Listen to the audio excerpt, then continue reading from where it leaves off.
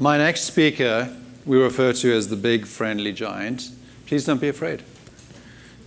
He is large and in charge, not just of himself, but of the entire Mind the Product community, which is the largest product community in the world. World Product Day, which was last week, Wednesday, was celebrated in 91 cities. 91 cities celebrated what we do today, what we take for granted every day, and gather together. That community of several tens of thousands of people, how many members do you have now? 150,000 product people, and getting larger by the day, was the brainchild of Martin Eriksson. He was also the co-author of Product Leadership, which was the book that we released last year with Nate Walkinshaw. And now he has taken on the role of essentially an entrepreneur in residence, but more like a mentor, guide, and general direction giver to the portfolio companies at EQT, which is one of the largest funds in the world and certainly one of the largest funds in Europe. And their portfolio companies under his guidance are going to do way better this year. So I'd like to welcome my friend and the big friendly giant, Martin Eriksson, to the stage, please. London calling to the faraway towns. Now war is declared and battle come down. London calling. I don't have a remote though. That might be useful. So, thank you for that introduction. While somebody hopefully runs me a remote for these slides, I'm here to talk about how software is eating the world, and we seem to have lost the remote. This is not helpful when you're doing a slide presentation. Julia, bring it back. So you would have been seeing a slide that said software is eating the world, and you all know that quote. It was Mark Andreessen in 2011. But it's really important, I think, for us to take a step back and really think about how much has happened since then and how correct he was when he made that statement. Back then, you'd be seeing lots of slides for this. Back then, Uber was a simple black car service in San Francisco. And today, it's worth over $50 billion. It's the world's largest taxi company, and they own no cars. Airbnb was just a simple sharing tool to share your blown up bed back home. Today, it's the world's largest hotel. It's worth north of $40 billion. And again, owns no hotels, owns no buildings. Alibaba was just taking off back then. It's growing ridiculously quickly. It's now worth over $480 billion. It's probably over 500 by the time I hadn't updated the slides. It's the world's largest retailer, and yet has no stores, no inventory. So clearly, something has changed. And it's not just the kind of startups and the unicorns. Back then, the S&P 500 was dominated by companies like ExxonMobil, Chevron, and Walmart. Today, it's all technology companies. And you can argue they're all driven by software. So software is definitely eating the world, but it's important to realize that that's not done yet. In fact, Mark has updated his quote last year to software is programming the world. And it's speeding up. This transformation is bringing up new startups, new transformative technologies every single day. Some of them just capture our imagination for a short time, but others disrupt and change how we do everything. So not only is software eating the world, it's moving faster and faster and faster. In fact, the rate of change today is the slowest you will ever experience. So my name is Martin Eriksson, as Richard said, and I've been a small part of that change as a product manager for over 20 years. In fact, I started building stuff online when the internet still came on floppies. I can also claim to have beaten Snapchat, Periscope, and Facebook Live to the punch by over 20 years by hosting the first online live stream in Europe. Of course, it did take 5 engineers from the local telco, a giant satellite truck, just to make the thing run. The video quality was so terrible, I don't even have anything to show you. And since it was a student orchestra festival, I'm not entirely sure the sound was much better. But it worked. I also co-founded Product Tank and then Mind the Product, which together are the world's largest community for product managers with local meetups in over 150 cities around the world, including right here in Boston. And the last few years, I was working with these 2 jokers. Richard, you recognize. Nate is the other one, writing this book on product leadership, where we went around and interviewed hundreds of product leaders from all over the world about what it meant to be a leader in product and design. This photo is taken at one of our writer retreats in California. Being an author, it's really, really hard work. And then lately, I've been working as an executive in residence at EQT, helping all those portfolio companies. And really, I do all these things because I'm fascinated by how we keep up with that pace of change. And I'm fascinated about how we build better products. And to do that, I think we have to look at what it means when we say that software is eating the world. It means that the interface, our interface to the world around us is changing. And I'm not talking about UI. It's worth seeing what Mark himself said. All the technology required to transform industries through software finally works and can be widely delivered at global scale. This is a really fundamental shift that I think we forget about a lot in our day-to-day work. New interaction models keep popping up. How we interact with technology is changing. They're trying to tear us away from our clunky old desktops. First came mobile, then wearables, then all at once, it seems, augmented reality, virtual reality, voice, bots, and AI are trying to change how we use technology and how we interact with it. And as builders, this means technology is moving faster and faster and faster, and it requires more and more specialized skills. It also means much of what we interact with and how we build software today is abstracted away into services in their own right. How we interact with each other is also changing. Every day, it seems, a new paradigm for social interaction pops up.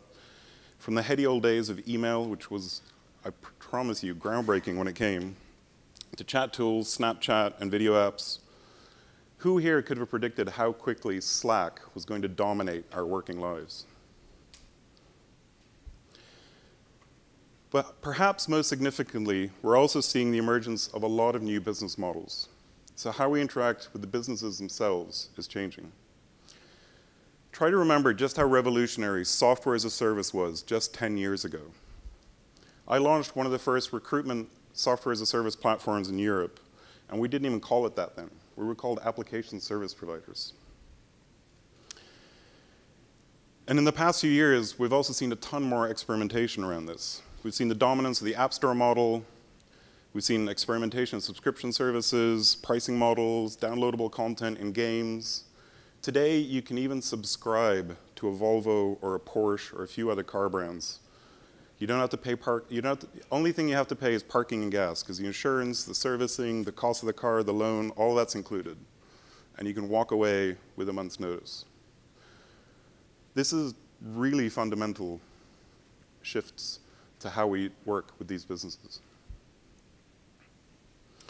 So this new interface surrounds us builds on a combination of insane advances in technology, new innovative business models, and a design and user experience discipline that is making technology more human-centric every single day.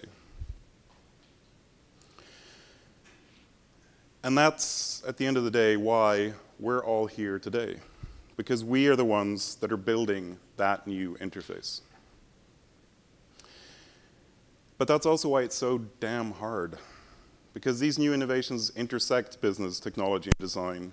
No one discipline can solve all the challenges that all three face. Whether we're product managers, founders, designers, data scientists, engineers, we are all product people, and that intersection is where we live.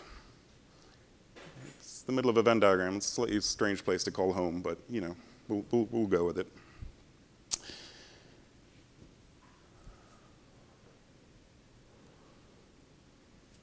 So I want you to ignore the semantics of job titles. I really don't care if you're a product manager, a product owner, a data scientist, an engineer, a designer, a user researcher. I don't want you to focus on the endless debate of who owns the interface, who owns the code, who owns the user, who cares. We are all product people, and we all own that product together.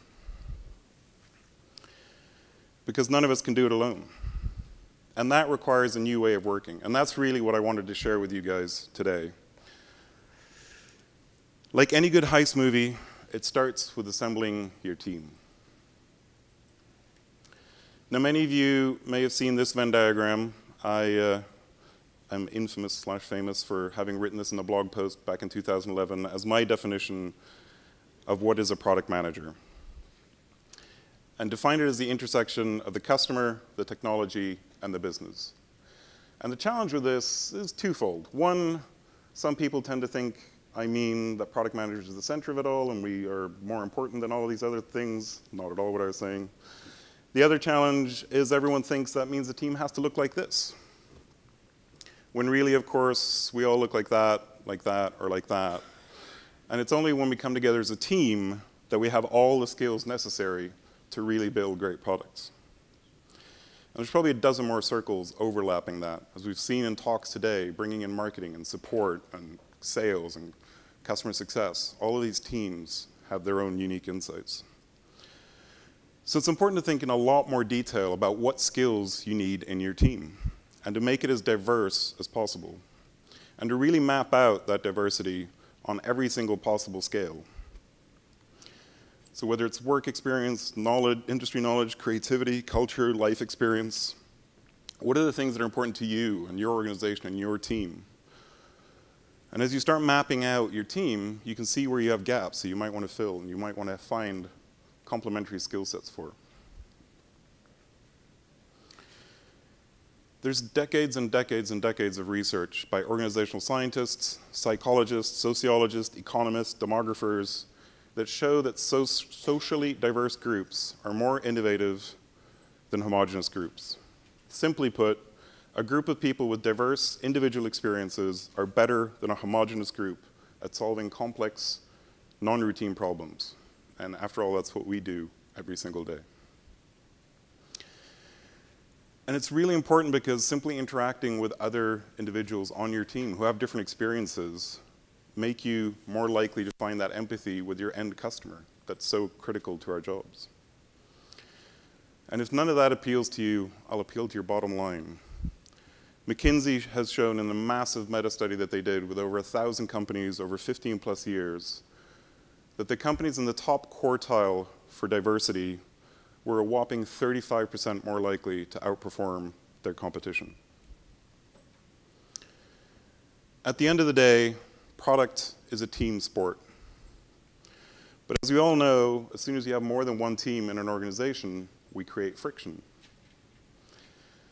And this friction between teams is why we have libraries full of project management books, methodologies, inboxes, outboxes, dependency management, prioritization tools, and so much more. It's all because of friction. Because friction kills momentum. Friction kills speed.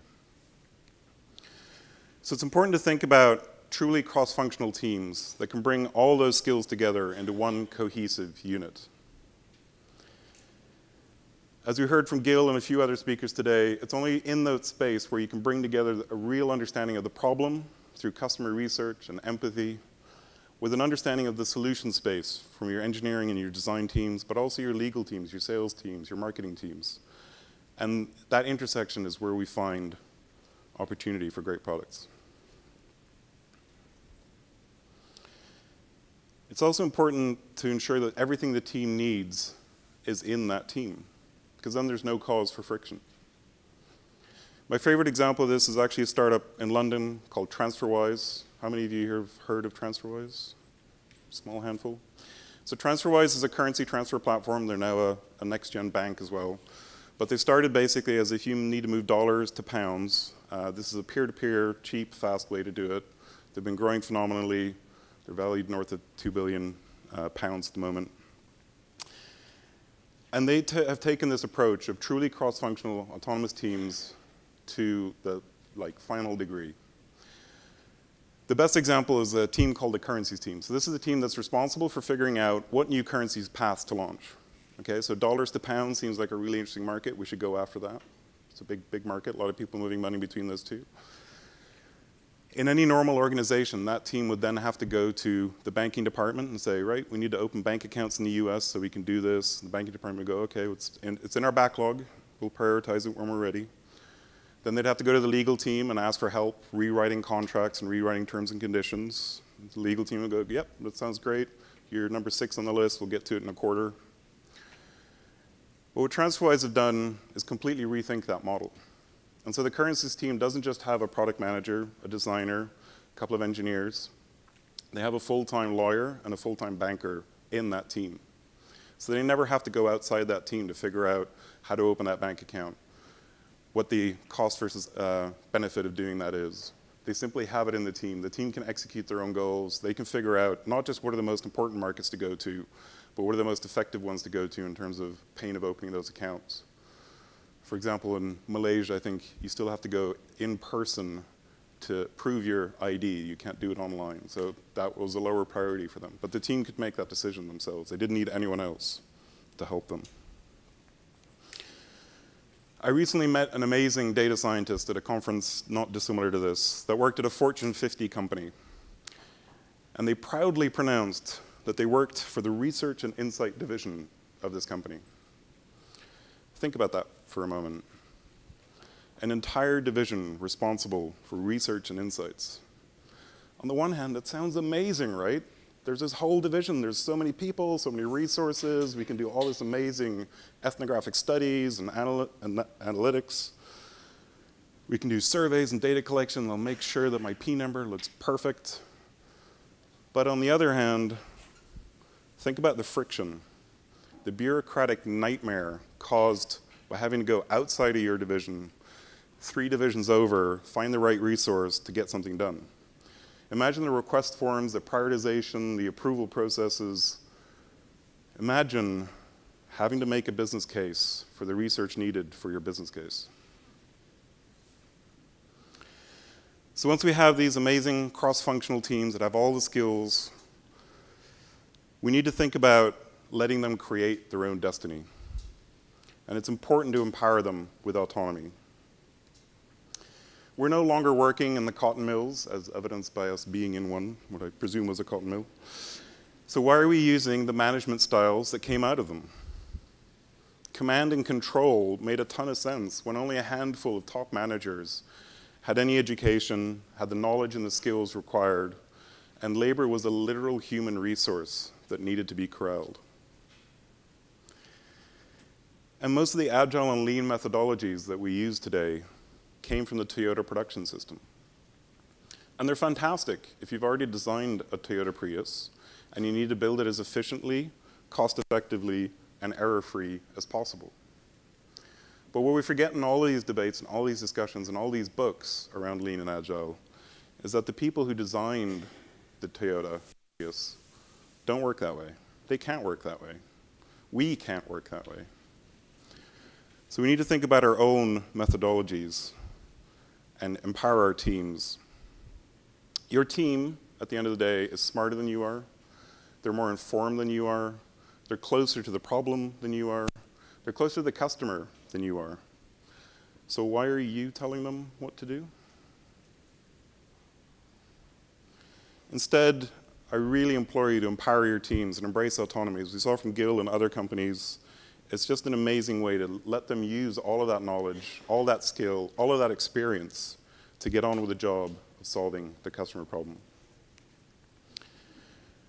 Autonomy motivates better, as Dan Pink uncovered in his book Drive, The Surprising Truth About What Motivates Us, based on a ton of research out of MIT, showing that that old school carrot and stick model simply doesn't work if what you're trying to do is create innovative solutions. Autonomy scales better. You can simply spin up new teams around new products, new markets, new areas. And you never have to worry about what the team's going to work like when they're over 20, 30 people. It just doesn't need to be a problem. You spin out a new team, new focus area, they own that problem. And autonomy is fast. It removes all of that friction. It removes all the layers of decision making between you and the customer and just lets them respond to both the market, the customer, and the trends much, much faster. Now, a lot of people hear autonomy and they think it means anarchy. Everyone can do whatever they want. They can come and go as they please. I'm not going to have any control. We'll never ship anything. They can build whatever they want. But the key, really, to successful autonomy is autonomy with accountability. It only works when teams don't just feel ownership of the process and what they build, but they feel ownership over the customer outcome as well. Because then they will live or die by those outcomes. Leadership still has a huge role to play in setting the vision, the mission, and the goals that teams are tasked with executing, so that those autonomous teams have guardrails within which to operate. Leadership's biggest job here is to ensure alignment between the teams so that each one knows what their goals are, but also how they tie back to those company goals and those higher level vision and mission statements. To illustrate this, there's this really great chart drawn by Henrik Nieberg, who's the agile coach and organizational coach for Spotify, that maps out alignment versus autonomy. If you start at the bottom with low alignment and low autonomy, you have a micromanaging organization where the boss is telling everyone exactly what to do, but it's a very indifferent culture. If you move up the alignment scale, your boss is telling you exactly how to get there, exactly what to do. It's a very authoritative organization, conformist culture. The boss is telling you what the problem is, but also what the solution is. If you instead move up that autonomy scale, but without alignment, you have your classic entrepreneurial organization with a chaotic culture and where you kind of hope someone's working on the problem. And like any good 2x2, the consultants in the room know this, you need to be in the top right corner. High alignment, high autonomy, which is where the boss is there to tell you what the goal is, but not how to get there. And that is how you build an innovative organization and a collaborative culture. True autonomy also means removing any dependencies and reliance on shared resources or shared teams. How many of you here have had a marketing team clamoring for change to their landing pages or anything else, and you had to put it on the backlog? It doesn't make any sense, right? For a marketing team to be successful, for a growth team to be successful, they need to be able to build their own landing pages, but I also need to be able to follow that cohort all the way through your product. They need to be able to change the homepage. They need to be able to change the onboarding flow. They need to be able to make sure that the cohort is as effective as possible before they can even tell you whether a channel is profitable or not. So it's important to think about letting these teams have access to any part of the product at any time. True autonomy also means everybody in the team gets involved and brings their skills to bear to the process. Because only by co-creating can we bring all those skills and perspectives together. Marty Kagan, who's probably the godfather of modern product management, said, if you're only using your engineers to code, you're only getting half of their value. And I would argue that this is true for all of us. If you're only using your designers to push pixels, you're only getting half of their value. If you're only using product managers to groom backlogs and write user stories, you're probably only getting half their value, and so on and so on. Get your engineers involved in design. Get your designers involved in engineering decisions, and get everybody involved in customer research. Because insight, inspiration, and great product ideas can come from the least expected corners. I can remember what is probably one of my proudest moments as a product manager, which was about 10 years ago. I was working at a startup in London, building software as a service, collaboration software. We'd been experimenting with some of these new ways of working. We'd set up a few small semi-autonomous teams.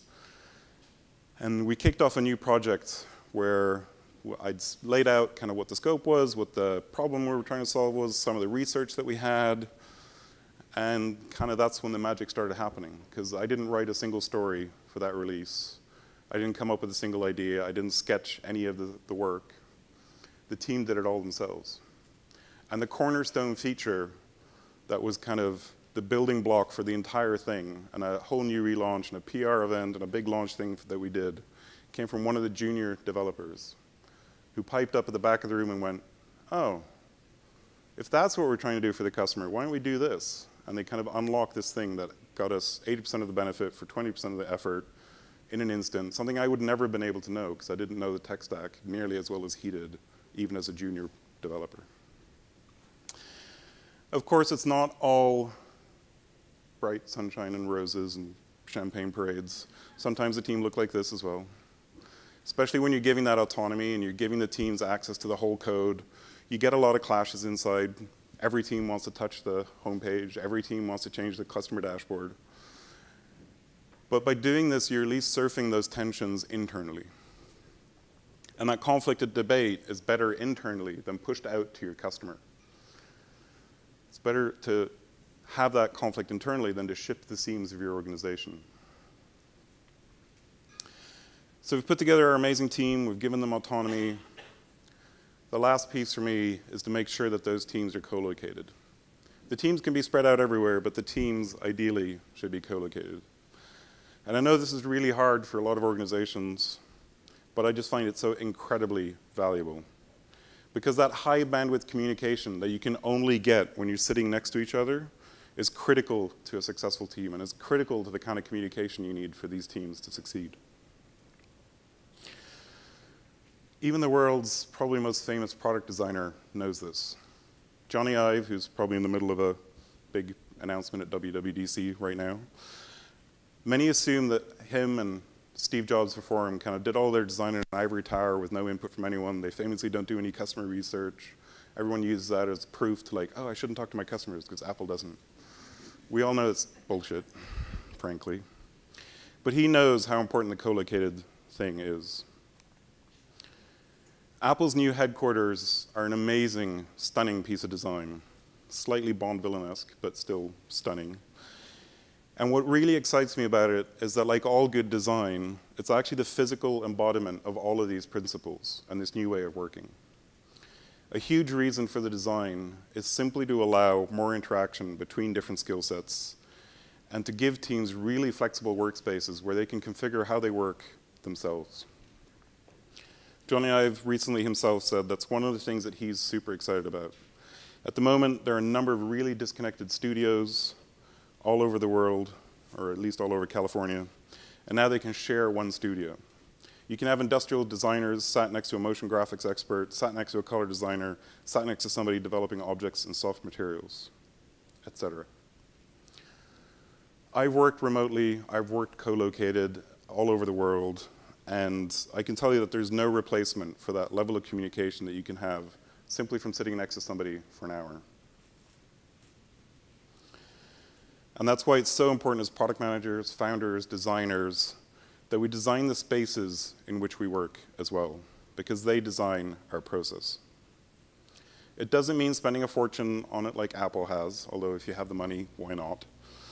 But it does mean being conscious about how your working environment impacts your working style.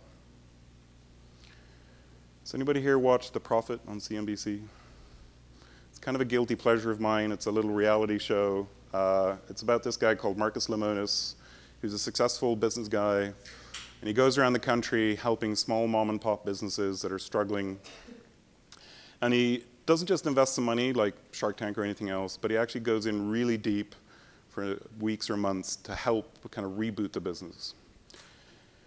And almost every time, the first thing that he does in all of these businesses is to reorganize the physical space.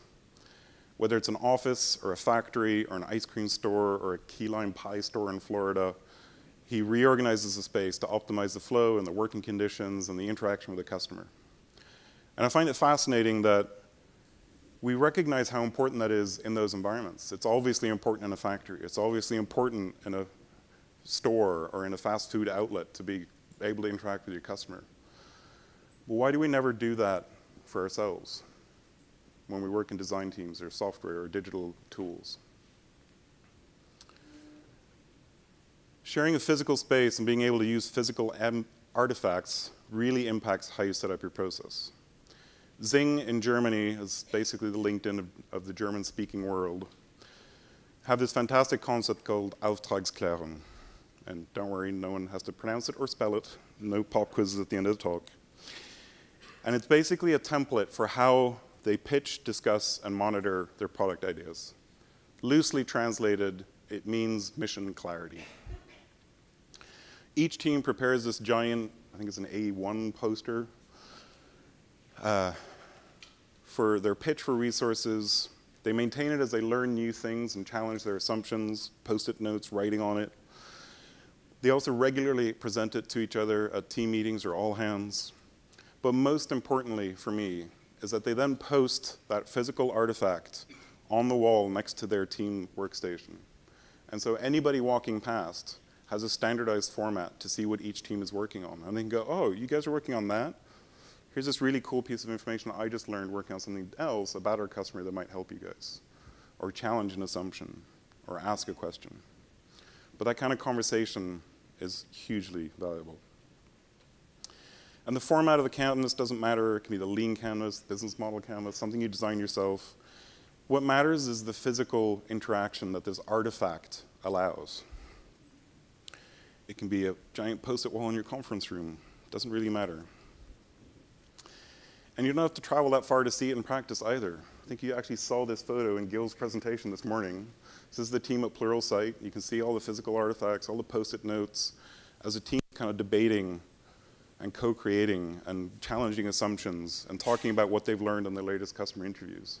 I know David Council and his team drift work that way. Spotify, Box, Intercom, so many more are starting to work this way as well. And as you walk through their offices, it's striking to me how little time you see people actually just behind their computer with their headphones on.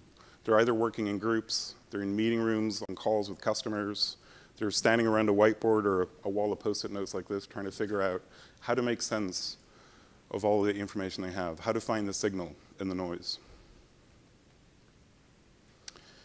So bringing it all together.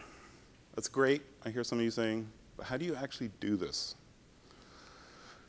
I think as leaders, it's important to think about assembling your team in a diverse, cross-functional, co-located way, setting them up for success by thinking about psychological safety, autonomy, and purpose, and picking the right process that balances discovery and delivery.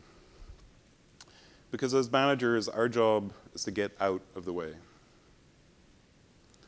As team members, you can make this change happen. If you start small and you show, don't tell. Change how you work before you try to change your team or your organization, and show the benefits of this kind of cross-functional working. Pull in other team members into your work. If you're a designer, pull an engineer into the discussion. If you're an engineer, pull a designer in.